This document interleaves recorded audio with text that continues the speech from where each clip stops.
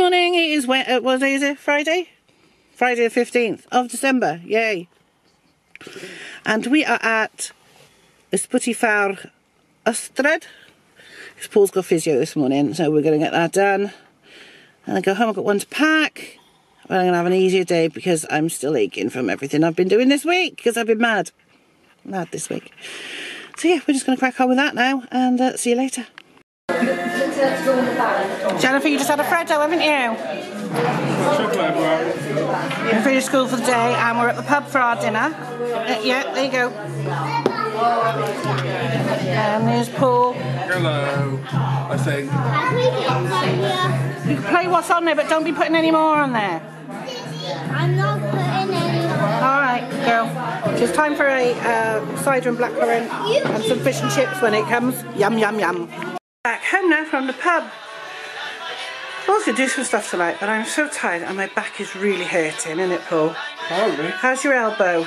Really hurting. His elbow's really hurting. Jennifer's watching someone on his phone. My phone's charging because the battery's really low, and I'm just going to sit here. Excited, Lois. We are exciting, aren't we? Very We're going out tomorrow. Are we? We're going to drop the lock. Drop the lock. And then festive. So I'm just going to sit here and read my Kindle for a bit because I've got it down here now. I finished the Yestertime Shift by Andrew Cunningham. That was really good. I really like that. And I'm now reading The Adventure of the Christmas Pudding by Agatha Christie, which is a Hercule Poirot story. Really, she's not getting married again, is she? She always thought she was a scrubber. Don't know who that is. Oh, they broke the photo.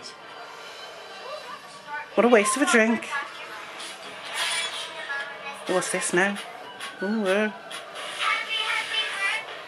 EastEnders. Don't watch it, so I wouldn't know.